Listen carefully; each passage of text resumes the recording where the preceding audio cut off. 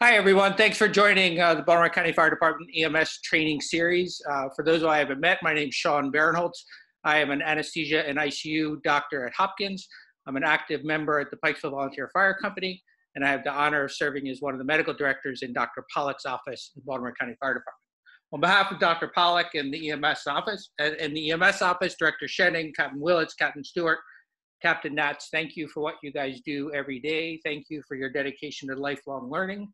A big shout out to Ashley Brooks, who is helping us man the online platform. Ashley, thank you. Importantly from Ashley, you in the chat, if you can monitor the chat function at some point during this talk, she will be posting a link. That link is something that you can click on or cut and paste, and that is where you can find the attendance sheet for you to be able to get your CEUs. So if you want your CEUs, keep an eye out on the chat function. We'll also announce when that's posted. Then you'll be able to use that link to take 2 seconds to fill out your name and your MIEMSS number. We do ask if you could please look now for your MIEMSS number.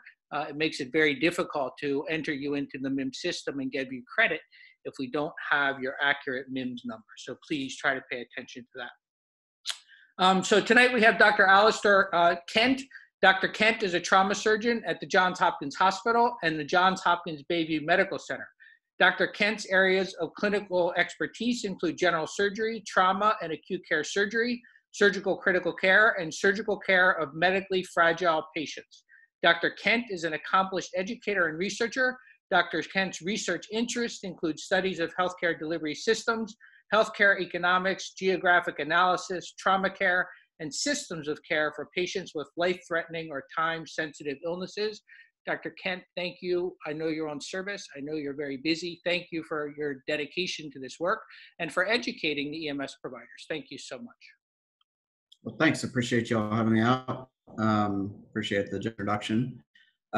So yeah, my name is Alistair. I'm one of the trauma surgeons in the Johns Hopkins system. I work both at Bayview and at the main hospital downtown. I'll be talking about chest and abdominal injuries today. I'll keep it relatively informal. Again, if you have some questions, throw them in the chat and we'll insert them as opportunities arise. Let me get your sharing there. Looks great. So everybody see it okay? Good. All right, so this is, you may have seen this clip before. I think I put it in one of the other lectures here where, there's settings of, or roles of care that we talk about depending on, which side of the military you're looking at. Basically, it's like there's an injury, there's something that happens before the injury, there's something that happens, in terms of the transport, and there's something that happens once you get to the hospital, and then even distal to that, there's something that happens once the triage is done and when we're like moving towards definitive care. And I wanted to sort of contextualize chest and abdominal injuries in the way that we often look at the distal side of it, that definitive care with relevance to how do you think about it on the front end, and sort of demonstrate this as an entire system. So a couple of high yield conditions we'll cover, and in the way that we're going to contextualize this, that will be primarily things like hemorrhage, pneumothorax, tamponade, and we'll get through why those are the cases, and then show some more developed content about what is it that we do with those uncompressible hemorrhages or difficult to diagnose organ injuries and that kind of thing. The other thing to keep in mind with this is there are a lot of bad things that can happen in the setting of injury. Some of these can kill you very quickly, and some of them can be very bad and cause long-term problems or require a lot of resources and expertise to repair, but not necessarily be as time sensitive in terms of not going to kill you in the next few minutes. And some of these are sometimes the more graphic or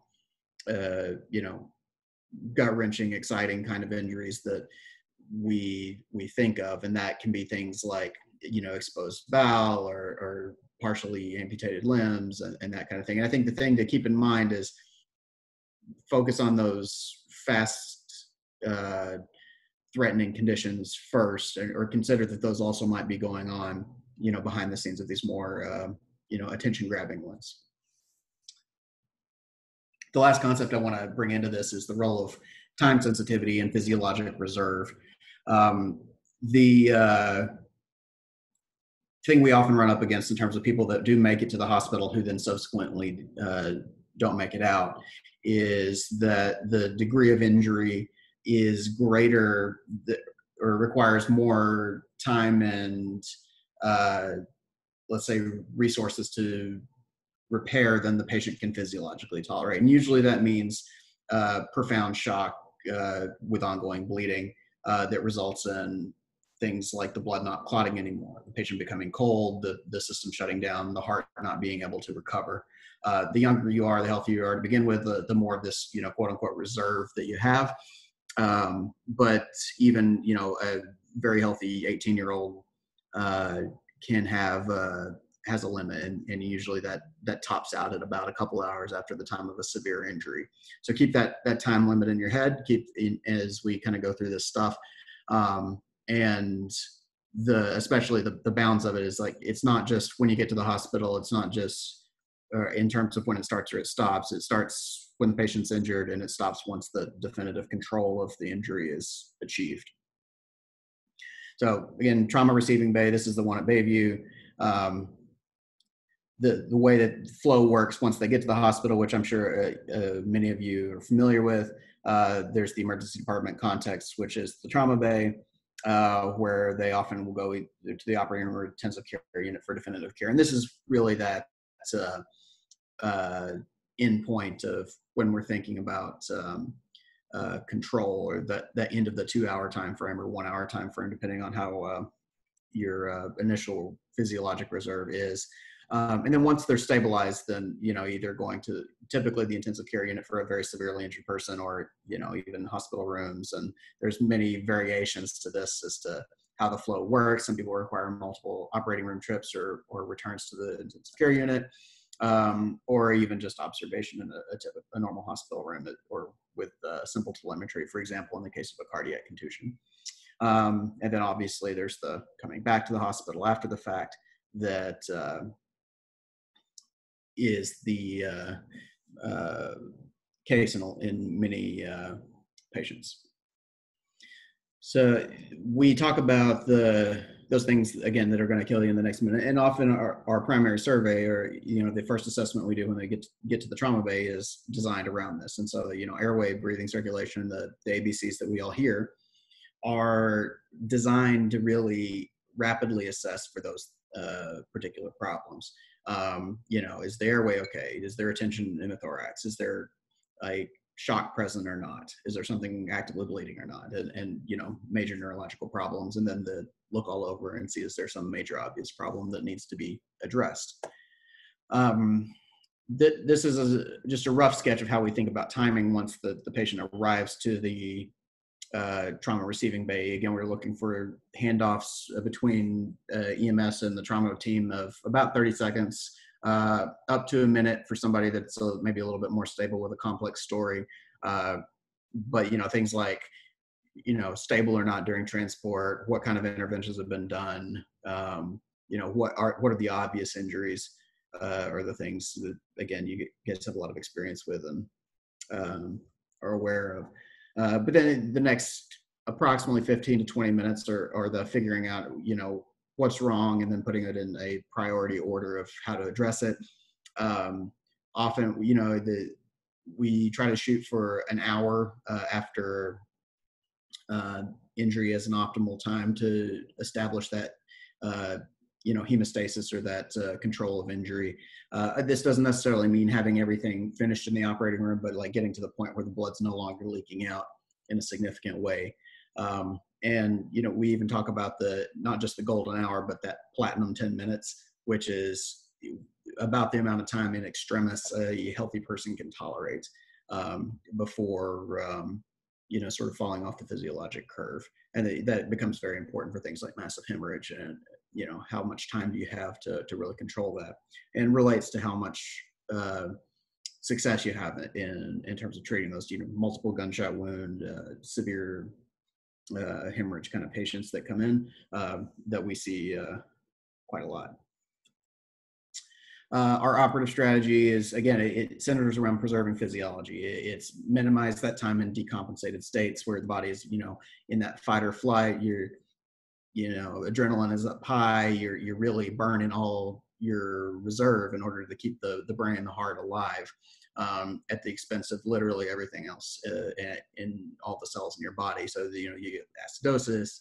Everything becomes ischemic. Once you fix that, you have reperfusion injuries that can happen, particularly to things like the bowel, the extremities, and the things that we do to get them through those times of extremis, including epinephrine, large resuscitations, fluid, can actually hurt you on the back end, especially about an hour in. Once you've stopped the bleeding, if there's too much strain on the heart from over resuscitation, over transfusion, this can be a big problem that doesn't have a good solution.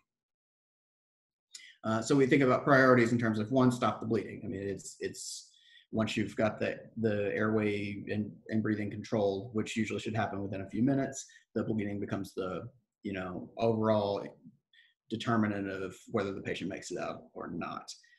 There's many ways that we can do this. Again, there are things that you can do before the operating room that we call compressible or hemorrhage that's compressible, and then things that require operative intervention, which follows the same principles, just through cuts in the skin and the tissue. We identify the injury pattern, we control the contamination, and then we got to either put everything back together or have a damage control strategy in terms of exiting the operating room, again, trying to preserve that physiology. This is what we call that spiral of death that happens when somebody is in physiologic extremis. They become cold, their blood stops clotting, they become acidotic, which all feeds on each other and can lead to unrecoverable situations. And so you try to stop this before that happens. And that all plays back into how important time is. And again, just to re-emphasize, which I'll continue to do through the lecture, your best currency to avoid this situation is maintaining that rapid control of the initial problem from the time of injury, rather than from other more arbitrary indicators of when you're measuring. So just again, a brief list of the survivable things that can kill you in a few minutes. So there's non-survivable things like decapitation and heart blowouts that are nearly instantaneous. But assuming you've survived the initial insult, massive hemorrhage obviously is something that can kill you very quickly, and that's major artery bleeding. Not so much like an aortic injury, but like a subclavian or axillary artery injury, femoral artery, large organs like the liver, the spleen, the lung, if it's in the right place. These kind of things are often divided up into whether you can put pressure on it before you get to the hospital or not. And if you can, we call that compressible hemorrhage. Again, you guys see this a lot. If you can put a tourniquet on it, great. If you can't put a tourniquet on it, and you can hold hands on it to stop the flow there, great. If you can't do that, such as on the chest or the abdomen, then that's a larger problem. And again, that amount of time that it takes between the initial injury and when they actually are in a more stabilized state, for surgery or having an angioembolization or something like that, can really make the difference. So tension pneumothorax is another one that we'll spend some time on here a little bit later. The similar condition, cardiac tamponade, has similar effects but slightly different causes. Again, we'll spend a little bit of time demonstrating the effects of that. And then the non-chest things that are somewhat related, airway obstruction. Obviously, the faster you clear the airway and intubate, the surgical intervention being cricothyroidotomy. And then, obviously some different modalities that we have in the hospital. The key is being, what is that determinant of how fast are they failing? Is it, you want to try to intervene early in terms of intubation and that kind of thing. Massive CNS trauma, herniation in particular. If you've got signs of this, there's interventions that you can do with just IV access, and then the critical hospital intervention would be surgical decompression, and then chest arrhythmias. In the trauma setting, these are relatively uncommon in isolation. I think one of the big reasons you might see it is either because they've had a cardiac injury from a blunt trauma and have some arrhythmias after that. But these are typically benign. They're usually self-limited. The severe ones can be treated with ACLS protocols like any other arrhythmia. But typically, or I should say more commonly, what we see in the setting of cardiac trauma, cardiac injury is arrhythmias due to the physiologic decompensation from severe bleeding. And so fixing the initial bleeding is the primary goal. Again, thinking about chest and abdomen, these are the three that you really want to focus on. And you'll notice that if you look at the field interventions, the volume loading almost always helps. In terms of tension pneumothorax and cardiac tamponade, volume loading will build up pressure on the venous side of the heart that makes a patient more resilient to that pressure increase and give them a larger window before it causes cardiovascular collapse, even without definitive management, which again, for things like tamponade can be quite difficult in the pre-hospital setting.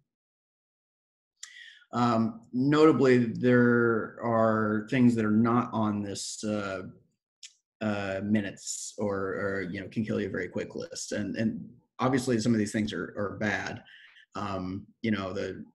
We mentioned aortic transection before. Often the problem is if it's a really severe transection, it's almost an instantaneous lethal problem.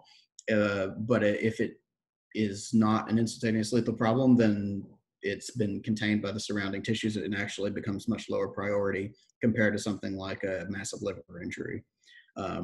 The common thing in this list in terms of, again, like guts that are hanging out, deformities of the extremities, big open chest wounds, that kind of thing, is that the associated injuries with these are often the more lethal problem, not necessarily the showy, obvious injury.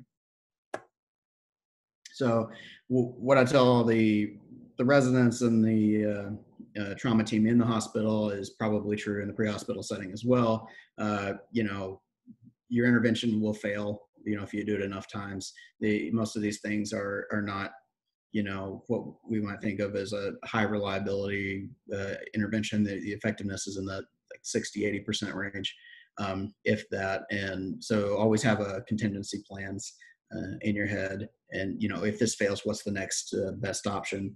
And in the transport setting, that might just be making sure that time management is appropriately used. Reducing opportunities for error, simplifying decisions, choices, requests, also prevents you from getting in these time sucks that eventually lead to problems down the road, or down the line in terms of that 1 to 2 hour definitive care window. So getting to the actual parts that we were planning to talk about, the chest, hemorrhage is really one half of what we're going to talk about here. And how do you temporize? How do you stop it in terms of the hospital management? And I'll give you a kind of overview of that.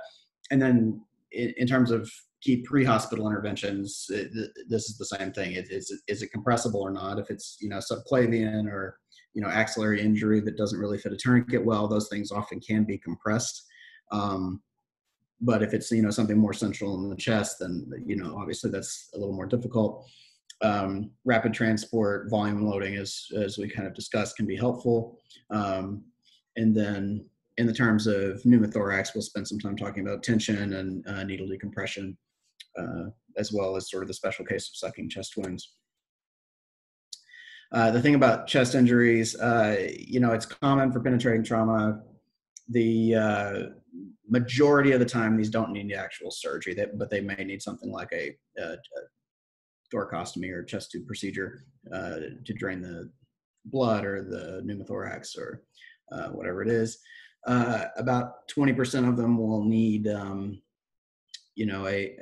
operation at some point during their hospitalization, like potentially in the first 24 hours to the first week, depending on whether they continue to bleed into the chest or not after an injury. And then a very small percent actually need immediate thoracotomy. And then that's sort of people that are losing their vital signs as they roll into the trauma bay, or massive amounts of blood coming out of the chest when the chest tube goes in. Again, we talked about things that can kill you fast. So obstruction of the airway is why it's A in the ABCs. Tension pneumothorax, which builds up pressure on the inside of the chest and then overcomes the venous flow. Again, we'll go over that in the tamponade. And then major vascular injuries. The major vascular injury inside the chest, often if this is a peri-arrest kind of situation, this is the times when we're going to actually open the chest at the bedside in the trauma bay in order to at least get some temporary control. And this is essentially the trauma surgery version of holding pressure on it. And then we do that to then stabilize enough to transport to the operating room where we can do some more, definitive technical repair. Big bronchial injuries that cause, the skin to puff up and be kind of Rice Krispies, crepitus. Most bleeding in the chest, a small cardiac injury that's slowly bleeding is bad, but somewhat less time sensitive than the things in the list that we've looked at just a little bit ago. And so again, definitely time sensitive, definitely severe, but in terms of priorities can be delayed somewhat compared to the other things. So this is I believe from the Gray's Anatomy book that's been colorized. Again, it's supposed to look like this. That's nice. Ken Maddox, who is a famous trauma surgeon who's now sort of later in his career, wrote a book called Top Knife, and this was one of the quotes that he put in it. And it's a book about trauma surgery. But the point is that the body on the inside looks a little bit different than on the outside. This is a fairly optimistic view from a cadaver dissection, which shows fairly typical anatomy. And this is what you can see there at the bottom of the screen is the aortic arch, which you can see down here. And then, the innominate and the carotid coming off at the top with, 2 of the 3 vessels and the subclavian. And then this is just one of the large veins that comes across the middle. Importantly, in real life, there's several variations of that anatomy, and you can see that's anything from everything coming off in one major vessel here, or splitting in different ways. And so having some of that awareness that these things can be the case, more so than even just memorizing every variation, is important to stay safe when you're diving into this areas of the body where there's a lot of important structures. One example, so subclavian, which is, again, looking at this, you can see the aortic arch coming up. On the left side, the subclavian typically comes off that side of the chest, and there, an injury up there next to where it comes off the thoracic outlet at the rib cage can be, a fairly challenging thing to deal with.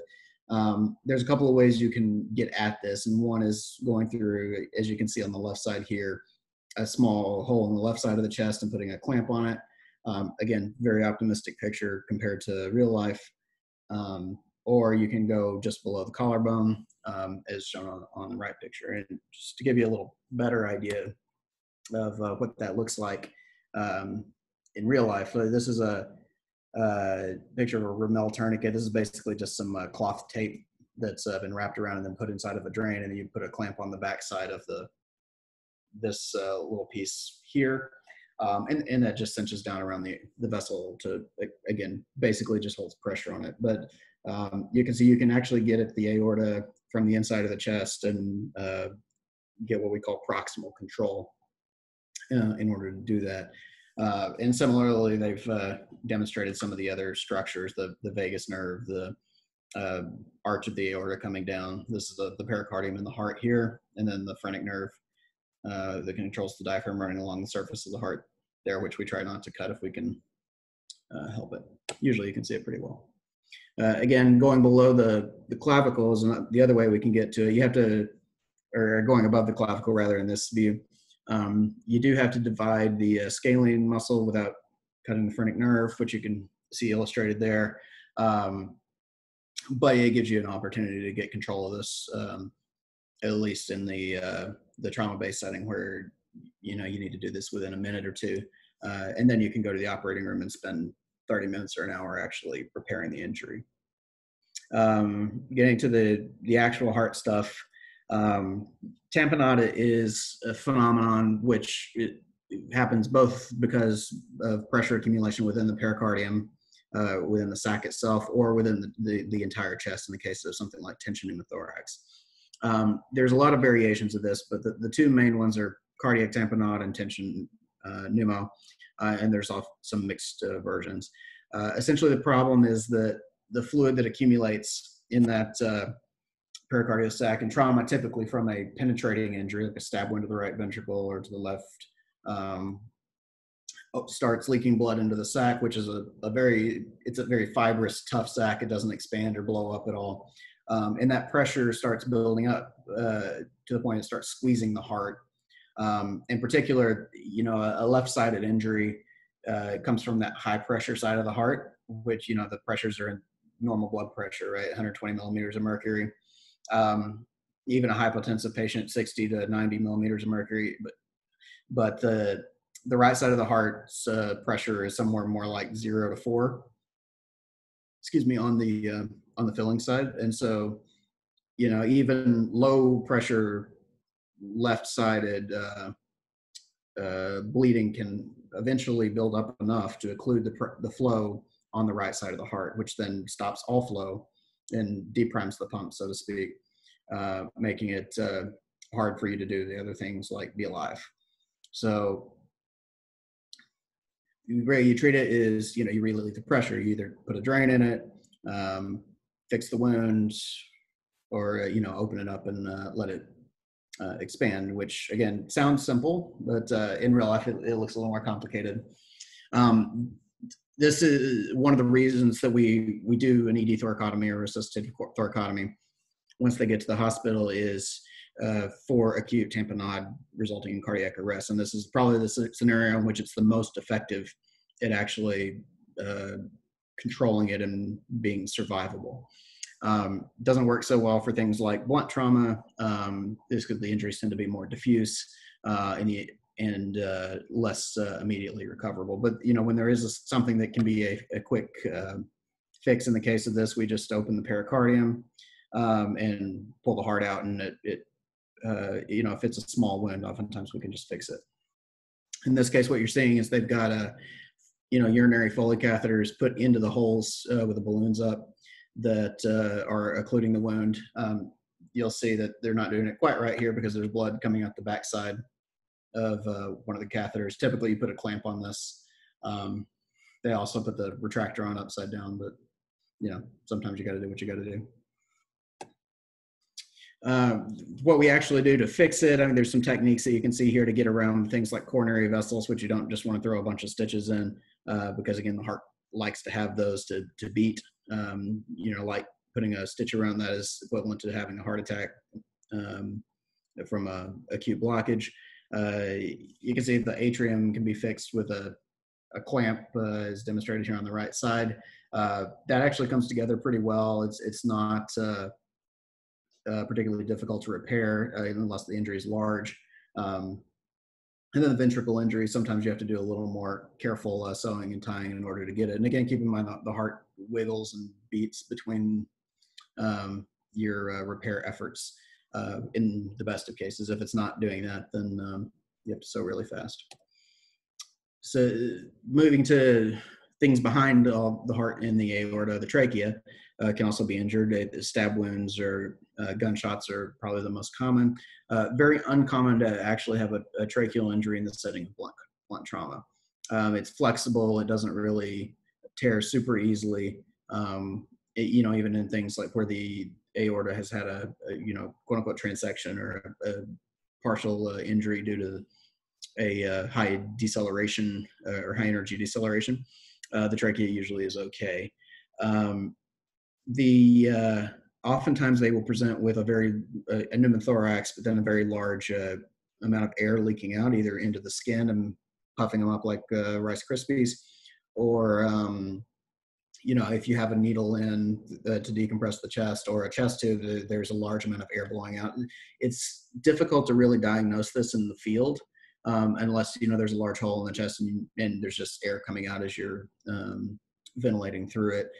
You might notice that if you've got the patient intubated, that your ventilator's volumes are not returning, and it's giving you alarms like that, usually because the air is being lost through this large defect.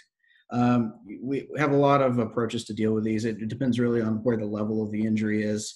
Oftentimes pushing the endotracheal tube past the injury is a temporizing measure that we will use, but you have to be careful because the carina, the bottom of the trachea where the bronchus splits, is fragile and can be inadvertently injured or ruptured if things are pushed down too aggressively. And we've had a couple of traumas where that has been the case. But there are a lot of options for managing this. Like the keys in the pre-hospital setting is just normal ventilation, which often will buy you enough time to get into a more definitive setting where even things such as ECMO can be considered, which is like a heart-lung bypass type machine. It's just an example of a CAT scan that shows an injury, and you can see the dark area is here, or where things are radiolucent. The air X-rays pass through easily, and it's representative of air tracking around things like the great vessels, like carotid and jugular. This is the trachea itself. These are the lungs. This is the spine. And then you can see the actual defect there. If you look at it with a camera, like a flexible endoscope, this particular case is actually one where we had a very difficult airway, and after multiple attempts, there was an endotracheal tube, probably with a stylet on it, that was advanced too deeply into the airway, and that hard metal actually ripped through the carina, or the first part of the bronchus, which ended up being difficult to repair. And so what you're looking at here is on this right side, this goes into the bronchus, but then looking over here to the left, then you have just mediastinum in that space in the chest outside the airways. This is actually the same patient. And you can see we've put a endotracheal tube into the hole in the carina. And this is a little difficult view to appreciate, but essentially this is a little retractor pushing the lung down. This is the base of that area where the injury is. And this is just pulling the esophagus out of the way, so you can see it's the spine sitting just behind there. This is again, medical illustrator optimistic view of how that looks, and showing some ways that you can still actually ventilate the patient and manage this. People can tolerate a single lung most of the time if you don't have severe COPD or something like that. As it collapses, then it cuts its own blood flow off, and that way you don't get a bad pulmonary shunt. This is one way that you can preserve it. Again, that you can see that they're intentionally driving this endotracheal tube down into the opposite side here, looking like the left, and allowing for repair of the bronchus. Again, this all takes time. Like getting into this part of the body is probably 30 minutes of actually moving the patient and positioning them, and another 30 of cutting through the parts of the rib cage and putting the spreaders in and moving the esophagus out of the way and moving the lung out of the way to get to all that. And so again, it all sort of relates back to that. How long do you have before of somebody being relatively hypoxic, likely still bleeding, and that sort of thing before you have complete loss of their physiologic reserve. The lung, you know, obviously can be injured. This is demonstrating a technique called the Hilar twist, where the image you see is on the top in schematic, just a emergency thoracotomy like we saw with the balloon occlusion before. But in this case, the lung would be bleeding. And what you do is you take the lung and you spin it about 180 degrees, and that twists off the blood flow or the vessels leading to the lung, and so it can really slow down the blood flow, at least temporarily. You can also put your hand around it. You know, it's about the size of a large garden hose, and you can compress fairly easily. You have to be gentle because those vessels are fragile, but they're flexible enough that you can gently hold them or put a small clamp on. If you put it too tight, you get the tension effect or the tamponade effect, which sometimes we see if we're packing the chest and then closing it. Occasionally, we do have to actually unpack to allow the blood flow to continue at its normal pressure and allow the heart to actually fill and push blood forward. The way you actually manage the lung injury depends on how bad it is. Sometimes we actually have to divide a part of the lung with staplers and sutures and that kind of thing to get to the inside bleeding vessel and then sew that, what we call a tractotomy. Moving kind of from lung injury, thinking about tension pneumothorax. Now, this is one of the three significant types of pneumothorax, in that as air escapes an injured lung, it builds up pressure inside the chest wall, which sometimes can happen after the setting of you've intubated a patient, for example, with multiple rib fractures, for hypoxia, pulmonary contusion, or poor GCS score from a bad head injury that happened at the same time. But because the ventilator uses positive pressure, it blows air in rather than the chest sucking air in by expanding, then that pressure can actually communicate to outside the lung through the injured section. And as that builds up, you can have development of tension within, a period of minutes or, even somewhat later than that. Again, the normal blood pressure of the venous side of the circulation is about 4 millimeters of mercury. And it doesn't take a lot of pressure buildup in somebody, especially who's hypovolemic, who's been bleeding, injured, et cetera, to get to that point of which they have, cardiovascular collapse or arresting of blood flow due to loss of filling. The veins themselves they're very stretchy, they're very flimsy. The design is they hold a lot of the capacitance or the extra volume of blood. But conversely, there's not a lot of rigid support that allows them to be resistant to pressure from the outside. So they're very easy to occlude by just pressing down. The symptoms typically are not present until they begin, and then it's a very rapid onset from tachycardia, hypotension to very severe hypotension or even cardiac arrest. The good side of this is it's also fairly rapidly recoverable. Once the tension is released, if sometimes there's a short period of cardiac resuscitation required, CPR, drugs, but oftentimes it spontaneously recovers if the intervention is done in time. And it can be very impressive if you've never seen it happen. Like, you take a needle and you put it in and there's this little rush of air, and then all of a sudden that pressure of 50 over palp comes up to, 120. And it's, something that you can apply very effectively in the right circumstances. The critical piece is really the tension pneumothorax can be a very difficult diagnosis to make, and especially in a noisy field, noisy ambulance, noisy trauma bay, noisy operating room. The settings where people actually develop these from trauma are often not conducive to classical diagnosis. You're never going to see distended neck veins. You're maybe sometimes going to hear breath sounds.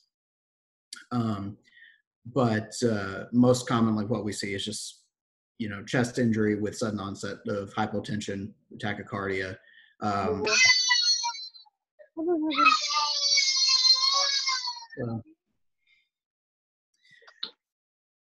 Thanks.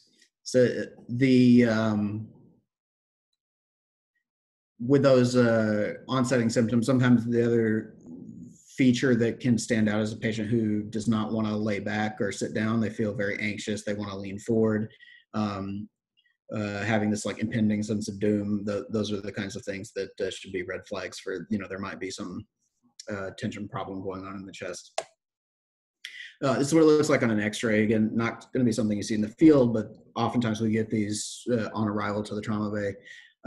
And it really is here to demonstrate the amount of pressure that can build up. You can see on the right side of the chest, again, remember this is mirrored because it's looking on face. Right side of the chest, the lung is here. Left side of the chest, there's a collapsed lung border that you can see. And then a large space of just air sitting outside the chest. You can see there's some broken ribs that probably were the cause of this. Some air tracking outside of the chest wall into the skin, the subcutaneous tissue. But most significantly, you see that the mediastinum, see the trachea here, the aorta here, the heart are all shifted over to the right side, significantly due to that pressure. And that's the scenario where you're going to start to see issues with blood flow return, and is a very high risk. You really shouldn't be seeing this on an x-ray without an intervention having already been done. Hey, Alistair. Yeah. So there's a question, can you speak to the risks versus benefits of field decompression for suspected tension pneumothorax? Yes. There's actually a good segue into our next little thing. So tension pneumothorax is, as we discussed, it's a pressure problem that due to air building up in the chest that can be relieved by putting a needle into that. The goal of this is really to buy time. It's not a definitive therapy. It, can convert a tension pneumothorax to an open pneumothorax where there's communication between the inside and the outside of the chest. It's not uncommon at all for needle decompression to injure the lung tissue. But the most commonly, if the needle is placed correctly, that injury to the lung, even if they don't have a pneumothorax, results in a much more benign condition than a missed tension pneumothorax. Whenever you get a needle decompression, you automatically buy yourself a chest tube once you get to the hospital, which, will stay in for usually about 3 days while the lung heals and seals up the leak. But very rarely there's need for a surgical repair after that, but it's very uncommon. If you put the needle in and you get a rush of air, that sort of is your diagnosis. That shows that what you did worked. You release pressure, and then you should see improvement in the vital signs. Importantly, this does not work for blood in the chest. The needles are too small for any effective flow to come out. And so one of the reasons that it can fail is if there's a hemopneumothorax with a large amount of blood and then the clot stops up the flow. The places that you actually want to put it, I actually really like this picture, even though obviously I didn't take it, are either in that second intercostal space on the anterior mid-clavicular line or high on the chest laterally, like fourth, fifth intercostal space. The most common problem that we see with these is they're actually, since we've shifted from the anterior clavicular approach to the anterior axillary approach, is that they're placed too low. And I did want to spend a little time showing why that's an issue. And again, this gets to the risk of field decompression. The abdomen goes up a lot higher than you would think. When the person is completely in expiration, has exhaled all their air, the diaphragm lifts up to about the level of the nipple line on both sides. And, that extends both front, back, and into the sides. So if you think about what's on the other side of the diaphragm, looking at this schematic here, the liver is on the right side, the spleen's on the left, there's colon and stomach that sometimes sneak over there that can be injured by, a large bore needle being put through the chest. And so this is a risk with chest tube placement as well, is that, poking through the chest, the diaphragm is a very thin sheet of muscle. You can poke through it without very much effort at all. even with a blunt clamp or your finger if you're pushing hard enough, and actually injure those organs. Thinking about like why we put them in the second intercostal space or the fifth, you can kind of see a little better with this diagram. Of note, they've taken out the first rib here, and their rib spacing is not entirely accurate, but it still, I think, communicates the major point. If you look at the sites on those second intercostal space, the anterior approach or the mid-clavicular lines, there's really nothing in the chest besides lung tissue there. There's no major vessels, there's no heart, there's no liver, there's no nerves. The key is just to stay on top of the rib as the needle goes in, as the blood vessels for the ribs actually run on the bottom side. So you want to stay away from that because they do bleed quite a lot. But poking straight in, you know, even if you overshoot or go too deep, the most you're going to really do is cause a fairly modest lung injury.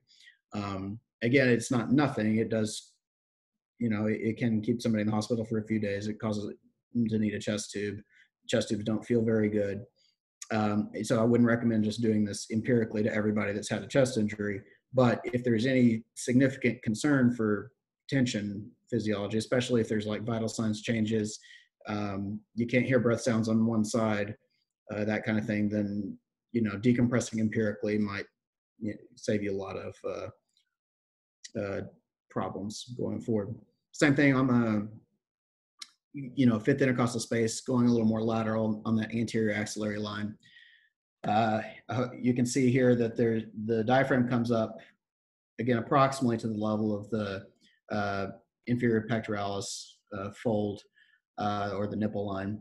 And, you know, going in laterally will keep you away from the heart.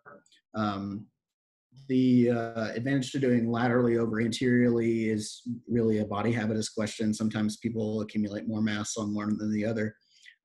It was felt by the Committee on Trauma that we can more consistently place or successfully place the fifth intercostal space catheters, and it lines up with our teaching for the placement of chest tubes.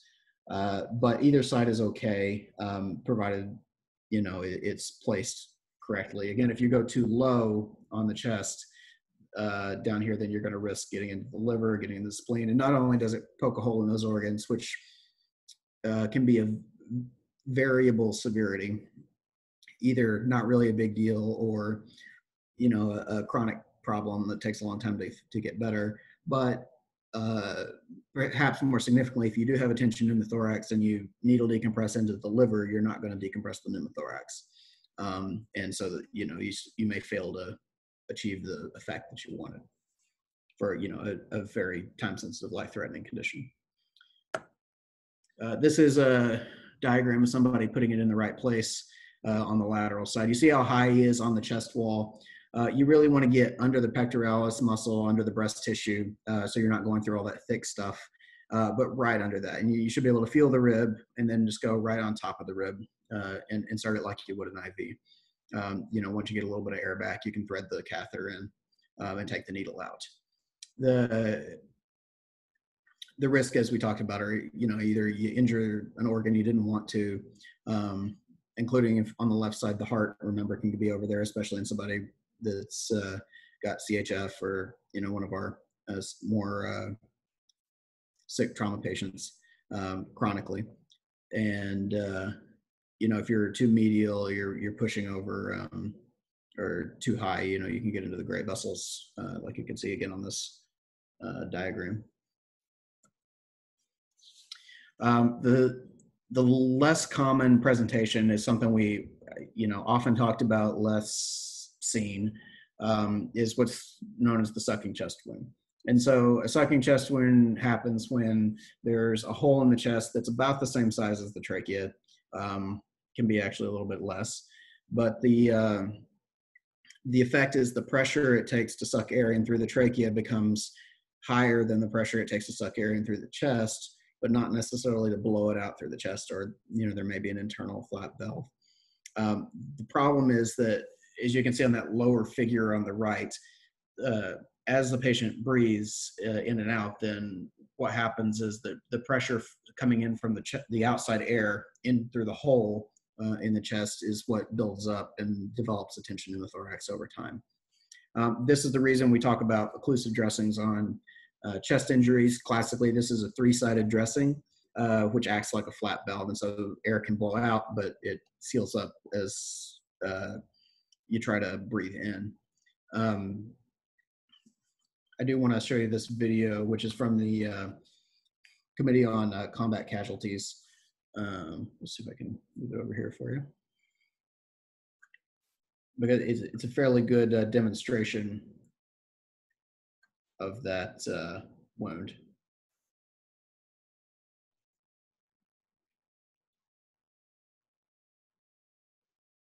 And can everybody see this here?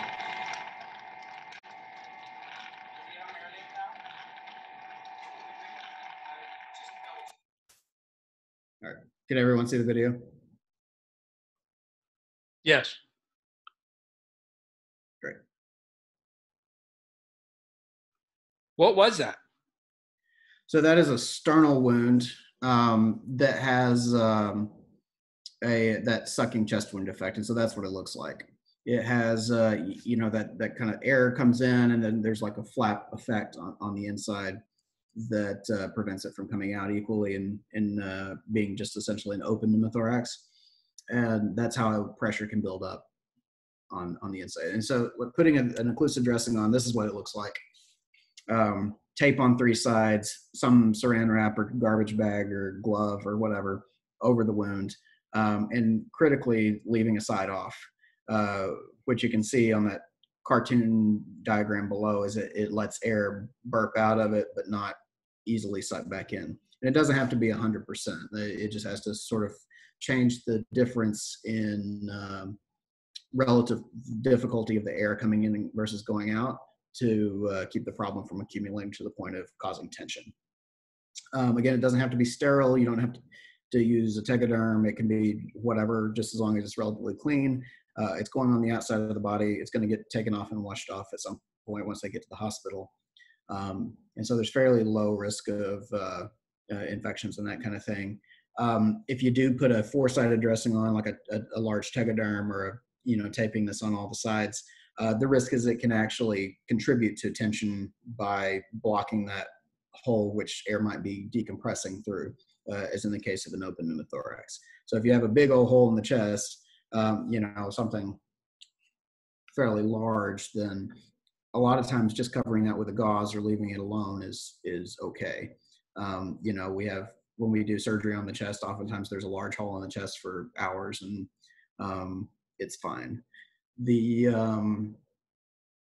danger is the tension more so than the exposed tissue. So most chest injuries don't need surgery, but often need a chest tube. Focus on your ABCs, assessing them. Consider the other injuries that might be there, whether it's an internal chest injury, internal abdominal injury, because there is so much overlap between the chest and the abdomen that the chest injury can easily be through the stomach, through the intestine, and that kind of thing. Also, it's hard. Ask for help. Don't be shy. Don't assume too many things. That you don't know what you don't know. In terms of the abdomen, it's from a triage standpoint, a little more straightforward. I think from a management of the individual organ injuries, maybe a little more complicated, but in terms of deciding what to do, is fairly straightforward. So hemorrhage is the problem we worry about the most, and it's the fast problem. Abdomen hemorrhages are non-compressible. The abdomen is a big floppy balloon. It's big enough to hold enough blood for you to bleed out completely, and so you may not see it, even though they're bleeding substantially. So again, in the pre-hospital setting, it's really just getting that person to a place where that bleeding can be controlled before they lose too much blood volume and too much of that physiology that we started with. Things like missed bowel injuries or spine injury or kidney, ureter injuries that are not significantly bleeding but cause leaks of material, fluids that are infected or dangerous are usually are certainly important problems, but slower and not necessarily the thing that's going to be the most difficult to repair. Again, showing the same figure from before, because the abdomen goes higher and lower than is typically thought of, it's easy to consider injuries to other parts of the body as isolated, when in fact they're actually multisystemic and they go through organs in the abdomen like the liver, the stomach, the spleen, the pancreas. It's very hard to know what the trajectory of a penetrating wound is, even if you see what appears to be an entry and an exit wound. Oftentimes people are moving as they're injured. Oftentimes the differential densities of the tissues cause tracks in the projectile to be unpredictable, even if it comes out at a apparently clear spot. So predicting the injury from the pattern, or predicting the internal injuries from the external pattern, can be very difficult and very uncertain. So you have to have a high index of suspicion about the possibilities of injury, more so than excluding them. This is sort of an example of a fairly benign case that looked very bad. So as you watch this CAT scan coming up, this is the pelvis. You can see some air in the anterior abdominal wall.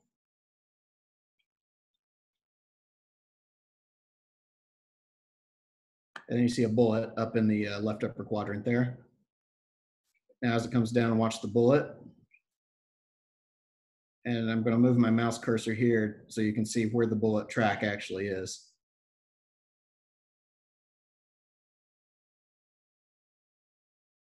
And the hole was right there.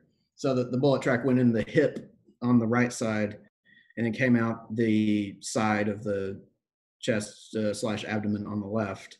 Apparently had gone through all the inside parts, but in reality, because of those different densities in tissue, it found a plane within the musculature of the abdominal wall and passed through without causing any substantial organ injury. And so this patient was observed overnight and went home. Hey, Alistair, can you go through that again and maybe pause at some of the, just to point out some more of the anatomy? Yeah. I'll let it get up to the top here and we'll watch it come down. So there's not really a speed indicator here. All right. So coming down, liver, stomach, all that, right? I think the providers would love to know a little more about that. Absolutely. So CAT scans, we looked at one before, but they're a little atypical in terms of reading. They are imaged as if you were looking up through the feet of somebody lying on their back. And so the right side is the left side of the screen, the left side is the right. The front side of the body is the top of the screen, and then the back is at the bottom. What you see in this picture is a cut through the upper abdomen, the spine here in the back with the bottom of the rib cage coming out the right and the left. You can see again, this is at that lower part of the quote unquote chest where the ribs are still present, but the abdominal organs are housed within that section.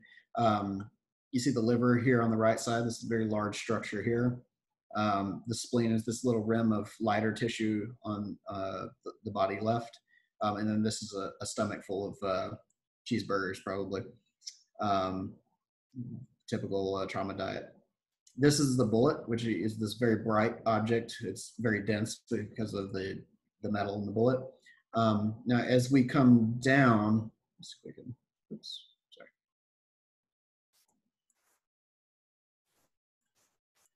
So bullet again here. As we come down the body,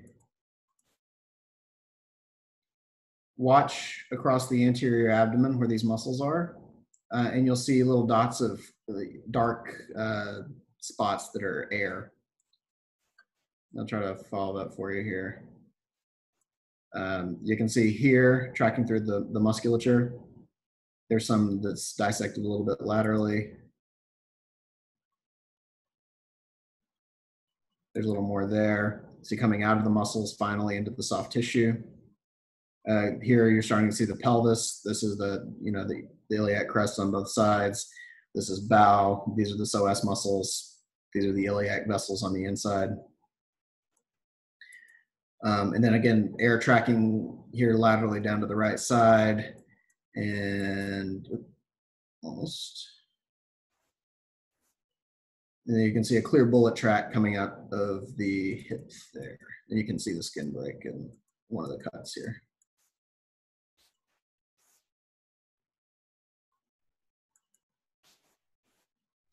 So here you're starting to see the break in the skin from the bullet as we're coming around. There it is, right there. Is that helpful, Sean?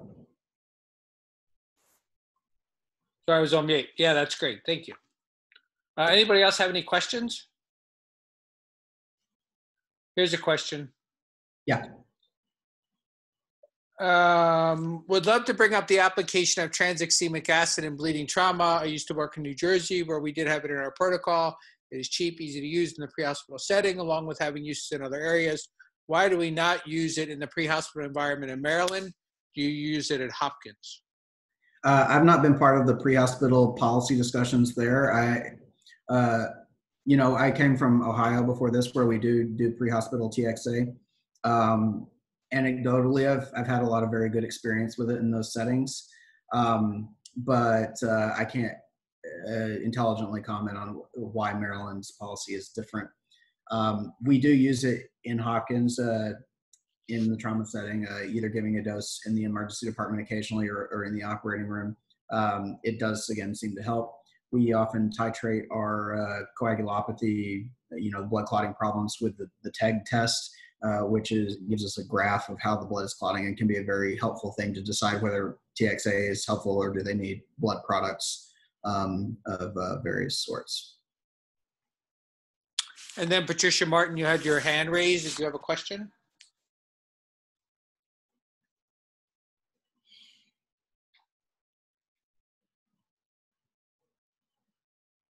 I think that's it for now. Okay. So I wanted to put this particular image up as just a demonstration of something that looks bad, but in reality was a fairly minor injury. What happened here is there's a gunshot from across the abdomen that was at just the right speed to drag a piece of bowel out with it. You can see the hole in the intestine there where the bullet went through. And this is actually all coming through a very small, approximately 1-inch size defect in the abdominal wall, which stretched out with the energy of the bullet and then collapsed down around the segment. Fortunately, this gentleman had no other injuries other than this loop of bowel that was out, and repair was a fairly straightforward problem. He was never in shock and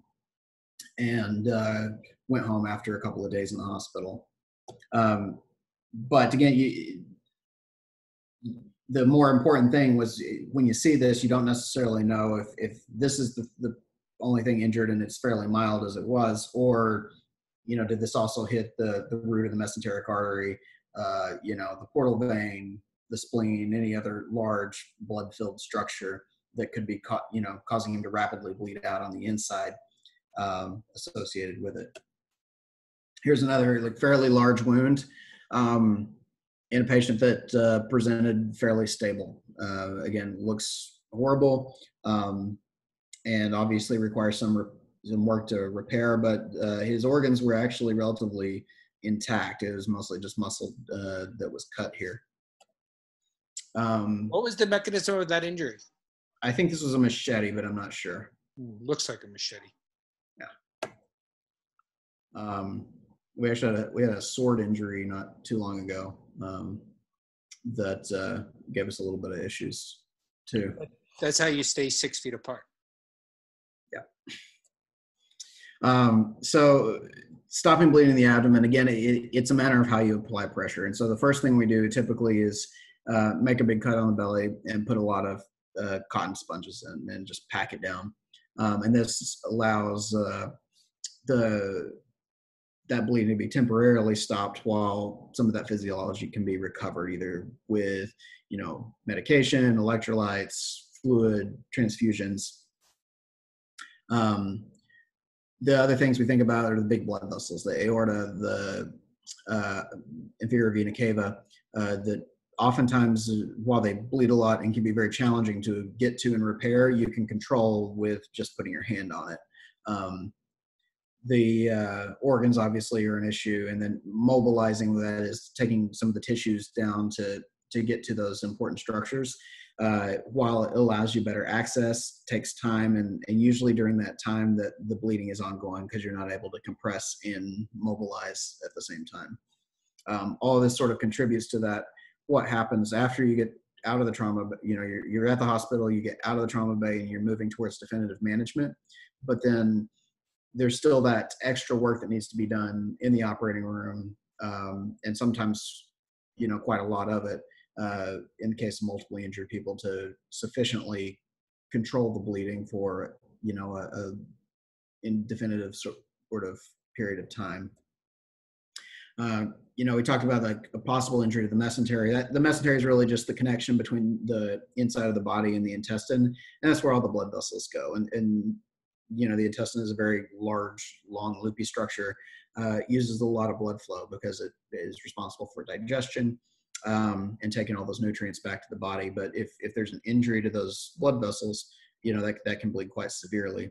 And you get to the figure here indicating one way that you can at least temporarily control that, though fixing this is a little more complicated. Sometimes in the case of things like a liver or kidney or spleen, solid organs, holding some pressure on it with help from, you know, the other structures in the body can buy you some time as well. In this case, it's demonstrating a liver that's being compressed between two cotton sponges, using the diaphragm and the chest wall to provide support. You can see this as a person doing it with their hands, or on the right side of the screen, this is the aorta where it comes down into the abdomen, and those large vessels that feed the liver, the spleen, the kidneys, the intestine that are being blocked off with a little metal bar. Again, just to control a potentially large bleeding hole in the side of the aorta. Again, another picture of how to hold the liver. The liver bleeds a lot, but is a relatively low pressure bleeding system. And so most of the time, even very severe injuries, once you get inside the abdomen, you can just hold pressure on it and at least buy yourself some time. For gunshot or penetrating wounds, one of the things that you can also do is inflate in this case, this is a Penrose drain, or other balloon type catheter, a Blakemore tube, you know, that we used to use a lot for GI bleeding, also works pretty well. And then it basically holds pressure on the inside of a large hole that, you know, would be very difficult to get in and place sutures. Sometimes the answer is not so much going directly to the organ, but bringing the organ to you, especially for things like the kidney and the pancreas, or sorry, the kidney and the spleen. Sometimes the pancreas. You can see here is basically a maneuver that takes the spleen and pulls it out of where it lives and up in the left side of the abdomen, typically very high and in the back. It can be hard to see, hard to get to, but it is in many people very mobile, and you can actually just pull it up to the midline, and even a bad bleeding spleen can be compressed with your hand to stop it from bleeding and then facilitate taking it out. This is a patient that had a gunshot wound through the pancreas and the spleen. What you're looking at here is the resected pancreas, the cut edge being here on the medial side. And similarly to the last picture, the way that we got control of this was we actually got behind the spleen and lifted everything up and held onto it while we did our pancreas resection, which can take, you know, some amount of time to actually get it out because it's so far deep into the tissues of the body. Similar with the kidneys, getting back, holding pressure on it, lifting it up. All of it takes a little bit of time, and there is almost always some additional bleeding that happens during that time of control, even though we try to limit that obviously as much as we can. The goal is, once we get that bleeding stopped and get the patient to a stable place, to actually just get out of the operating room. And this is what's called the damage control strategy. We try to stop the processes that are ongoing and damaging that physiologic reserve, and get to a place where the patient can recover that. And typically that's the intensive care unit. one way that we can do that is we save time by not performing reconstructive techniques at the time of injury in patients that are critically injured, and even doing things like not closing the abdominal tissues. And so we'll do things like put a slippery membrane of plastic over the intestines to keep them protected, and then putting a suction dressing on top of that, which holds everything in and allows for expansion and swelling as the patient continues to get blood transfusions and fluid, and prevents them from being harmed as much by that. Takeaways from all this: chest and abdomen injuries can hide how severe they are. It's very difficult to tell from the outside what's hurt on the inside, even with things like x-rays and ultrasounds, though they can certainly give you clues. CAT scans are great for patients that are stable, but in patients that are not, then that's often not an option. Or in the pre-hospital setting where you don't have these imaging modalities, those are often not an option. So being aware of what these worst cases are, and that, there may be more time-sensitive severe problems than what is apparent, even in somebody that's like talking, awake, appears to be healthy. That can be a temporary state that's fed by that patient being healthy and having a lot of physiologic reserve, but then they're burning that supply as they continue to sit there. There's a whole lot of bad problems that require complicated surgical approaches. The pancreas one, for example, is one we see sometimes that takes a little bit more, say, operative technique to manage than something like an isolated spleen injury. But it's not something that's necessarily going to be lethal in the same setting as like a tension pneumothorax, or in the same time setting or time frame as a tension pneumothorax. Transport time is really, in the pre-hospital setting, the major determinant in mortality. The faster that somebody that is critically injured gets to that point, not necessarily to the hospital, but to that point of definitive control, the better their chances across the boards. And, keeping in mind that once they get to the hospital, there's that whole, 20 minutes of triage that happens, and then they can subsequently move to a definitive care phase, which again takes another between 30 minutes and 2 hours, and the closer we are to that 1 hour time frame at the end of all of that process, the better. The more likely that I'll get to the hospital and not have a lot of chronic problems, survive. The things that can kill you fast from a chest and abdomen standpoint almost always do better with a liter or two of isotonic crystalloid. So that's, lactated ringers, plasmolite, normal saline if you don't have anything else. And that really, the primary purpose of that is to preserve right-sided cardiac function. And that's, it provides some resistance to increases in pressure that would prevent blood flow in the case of a tamponade or a tension pneumothorax, or in the case of bleeding, it gives you some volume to pump. Again, you don't want to over-resuscitate because that obviously has problems as well. But a liter of fluid is not going to do that. There's a handful of things that you can do in those circumstances, and knowing what those are and knowing what your toolbox is can help you make those decisions a lot more effectively and quickly. And, these settings where time matters so much.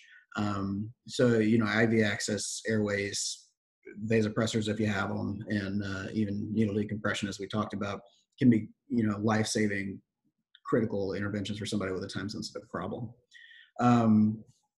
I do want to stop there. I know we're kind of running a bit over time here, and give you guys some opportunity to discuss and ask some questions. But thanks again for having me, listening, and to me ramble and all that. That's great, Alistair. Thanks. Hey, you guys, don't forget to sign in. Ashley put a link out in the chat function. Keep an eye out for that. Click on the link and sign in. It takes only a couple of seconds. There's a question. Can you please share your thoughts on stabilizing a flail chest segment? How often do you actually see these? Do you need intervention? If so, how successful is it usually? What works best? Thank you. In terms of stabilizing a flail chest, I don't routinely recommend it in the pre-hospital setting. We see a lot of that practice done, either with an IV bag or tape or something like that. I think the majority of the time, the actual flail is not so much the problem that the patient is going to suffer from as the underlying lung injury. There's a chance that putting too much pressure on those dressings can cause that lung to be further injured from those rib segments that are kind of poking in. Though I don't know that there's any data on that. In terms of fixating those segments, one thing that we do in some cases is actually do surgical plating of the ribs. Typically the time frame for that is about 12 to 48 hours after the injury, mostly to determine whether the injury is something that is able to be managed just with pain control and will heal on its own, or if it's to get imaging like a 3D reconstructed CAT scan to see is the segment so massively disrupted from the other rib segments that it's going to cause like chronic problems and needs to be plated. Potentially contrary to what is intuitive is that most of the ribs are actually encapsulated in several layers of fairly tough tissue, and even very severe looking breaks often will heal on their own with just normal breathing and respiratory support, deep breaths, coughing, that kind of thing. The critical factor is often pain control. And it's very rare to see a flail chest so bad that the actual flail causes mechanical respiratory failure, although we do see it maybe a couple times a year or something like that. And then for pain control, we do a lot of epidural analgesia, right? Trying to Absolutely. try to get some control, because it can be quite debilitating. It can really hinders people's ability to participate in pulmonary toilet, cough, deep breathe, and then they get pneumonias. And so pain control is really important. What other questions do you guys have?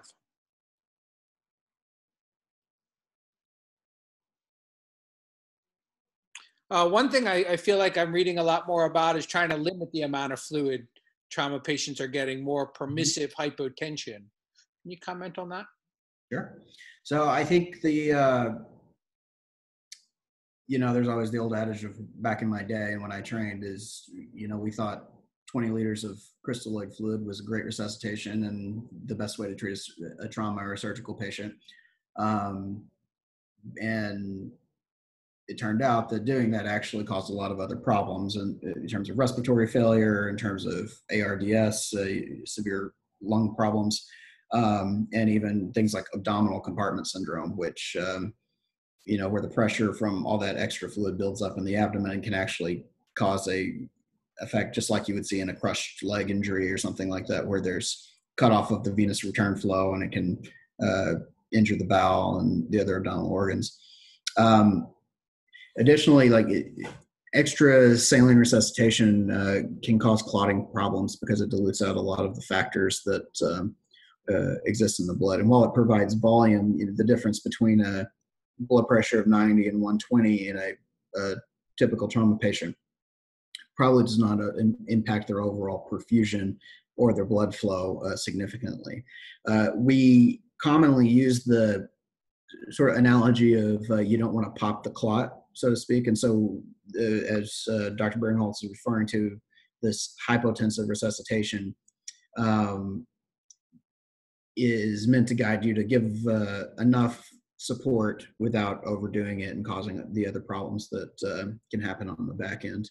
And typically those are being cold, being coagulopathic, being acidotic in the case of normal saline, depleting your other clotting factors. The best thing we can do for somebody that is hypotensive and bleeding is stop the bleeding. The second best thing is to give them blood if they remain hypotensive. The crystalloids and things like that are great because they can store effectively and we can keep them for a long period of time and they're cheap, but are not without their problems in terms of supporting somebody's physiologic state through a significant injury. You could say the same thing about certain blood products as well, but that's really the... Do you know if the trauma guidelines, the target MAP, still 65 or is it 55 or is that? We usually say systolic of 90, but I think that's the the idea is that you don't overdo it. It's not so much about the individual number. I mean, if you're at night, especially if you have some sort of mental status to help guide you, or you know, end organ perfusion guide that you can follow, whether that's capillary refill in the skin or urine or that kind of thing. You have to be a little bit careful with things like spine injuries, and you can have distributive shock as a result of loss of neurovascular tone. But if you're measuring blood pressures, you should be able to stay ahead of that. The key is, like, you know, if you got a blood pressure of 90 or 100, don't think you still have to give them a whole bunch of extra fluid. Or, you know, if you just spiked another bag of saline or whatever, you know, you can slow it down to a slow drip or maintenance rate, or even shut it off. And that's okay. You know, you don't need to just give more to give more. Which, again, all the fluid you put in has to come out at some point. All the fluid you put in is going to dilute things. It's going to, you know, change their pH. It's going to change their electrolytes. And especially if we're going to need to do a lot more resuscitation once they get to the hospital, you don't want to burn all your bridges ahead of time. There are no other questions in the chat right now. Okay. All right, Alistair, thank you. Thank you for sharing your time, your expertise, all those great pictures. Yeah. Kathleen at 32 raised her hand. Yeah, what do you got? Let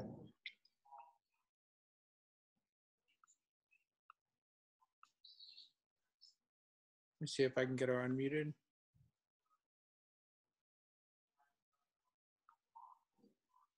Yeah, it's not letting me unmute. Am I unmuted now? You are. Okay. Hi. Hello. Hi. Thank you, Dr. Kent. It was great information and training. I'm actually just going to embarrass Dr. Barinholtz. I appreciate that. Sorry. I want to thank him and Ashley for all the training that you guys do all the time and still keeping it up during COVID. For those of you who don't know me, I'm the president of the Pikesville Volunteer Fire Company, where Sean and Ashley are members. And I just wanted to say how proud I am that Dr. Barinholtz won through the Maryland State Firemen's Association, the Josiah Hunt EMS Person of the Year for 2020 this year. Unfortunately, the convention was canceled, so he hasn't gotten his award in person yet, but I just want to thank him for all he does. Not only does he have a family and he's a busy doctor and firehouse and covering the medic and a member of our board of directors, he does all these trainings. So thank you, Dr. Barinholtz. Thank you, Ashley, and everyone who comes on, 50 some people tonight. So that's all I wanted to say. Sorry to embarrass you.